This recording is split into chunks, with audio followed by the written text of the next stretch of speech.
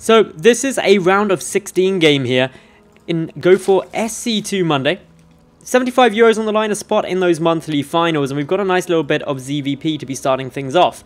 It's the round of 16, it's still a best of 1, it's best of 3 from the quarterfinals onwards. And spawning, up in the top right hand position of Deadwing. He plays for Team Acer. He's the red Zerg, it's Nerchio. And his opponent down to the bottom left, the yellow Protoss player, it's Mony. So, this should be a fun little ZvP. It's an absolutely huge map. Worth noting, the Mony moving out nice and early here. Going to go on a little adventure. Try and scout out his opponent.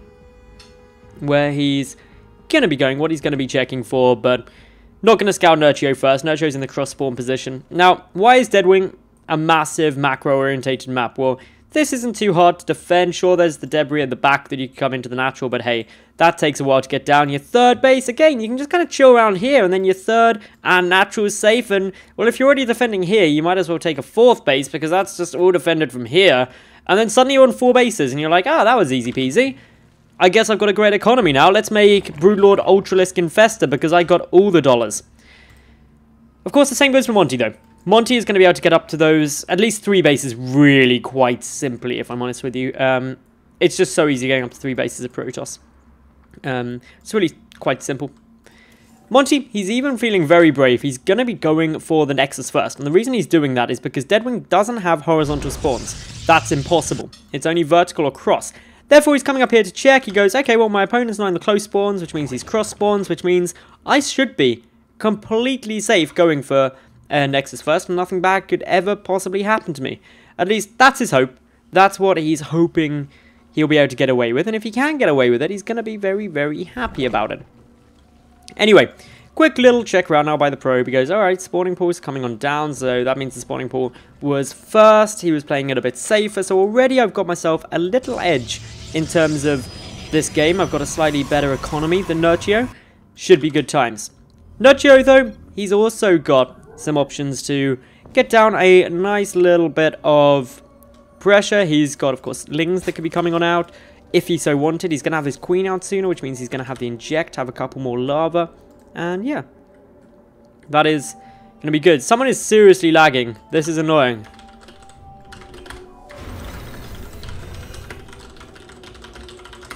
Someone is like massively lagging, and it is definitely not me. So yeah, we've got at the moment just that hatch coming on down. So a quick third hatch from Nerchio. When was that actually started? If we take a quick look. Yeah, okay, so it was before the 4-minute mark. Nice and early. Everything's really safe. What's this actually in response? Let's take a look at what Nerchio sees. So he doesn't know about that Nexus first. Will now. Sends in a couple of Lings actually. And note that while there is a Zealot out, there's only the one. And these Lings are just going to split themselves up quite nicely. That's going to be a little bit annoying.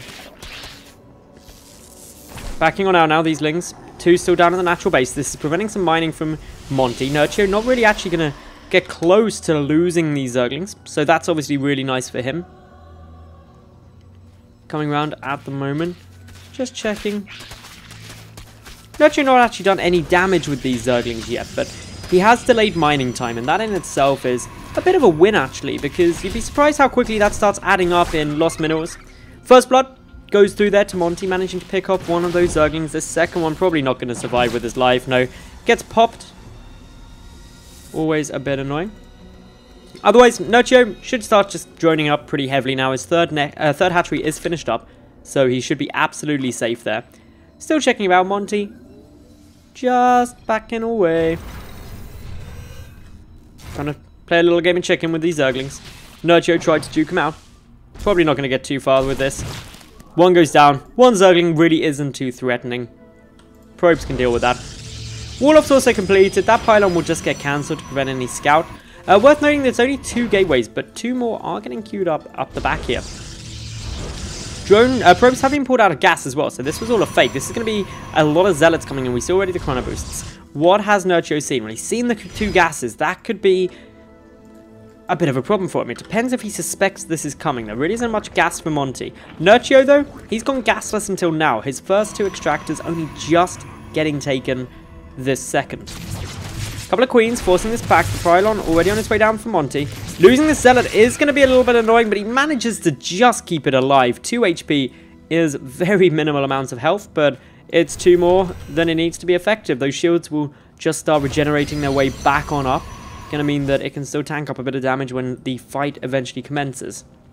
Now, Nerchio is coming forward. He sees these pylons coming down, knows that something's up. Unfortunately, he's gonna lose both of these overlords. That is a big problem because this is heavily supply blocking Nerchio at this stage. He's having to frantically remake those overlords. And that's actually really irritating for him. He's making a spine or a second spine up the front here. He's got a couple of queens about. He knows that he needs to hold here. This hold won't be too tough for him because of these spines. It will certainly help him. But yeah, waiting to see if Monty's going to be able to go for this. Only a handful of lings. They don't have speed either, and they were getting trapped behind. Lovely positioning for Monty there. Couple of transfuses coming on through now from Nerchio. He's doing everything that he can to keep that spine caller up. Does pick off the majority of those zealots at the front. The queen's dealing a good amount of damage. The second spine caller is now finished, although it will be quickly focused down in exchange for a stalker. Another stalker incredibly low on health. That could easily get picked off. A couple more overlords there. 30 lings though, 8 roaches popping on through. The roaches, of course, going to be quite weak up against these stalkers, but very strong against the zealots, which are now starting to fall. The queen's backing away nicely. There's some good control being shown here by Nerchio. A lot more lings coming on in. Speed is still about 18 seconds away from completion. But with the roaches here, with the queens doing a good amount of damage, Nerchio is really showing to be in a very, very strong spot. Stalkers backing away. Another wave of warpins trying to come on through. This is obviously a very committed build by Monty. He doesn't really have anything to follow it up. Good amount of damage being done by these roaches, picking up some more zealots. We can see the resources lost really reflecting that. The work count in Nerchio's advantage. Nerchio pushing through. There's the GG. Good luck. And Monty's 2-base mass gateway all-in. Not going to work out for him. And Nerchio will advance into the quarterfinals.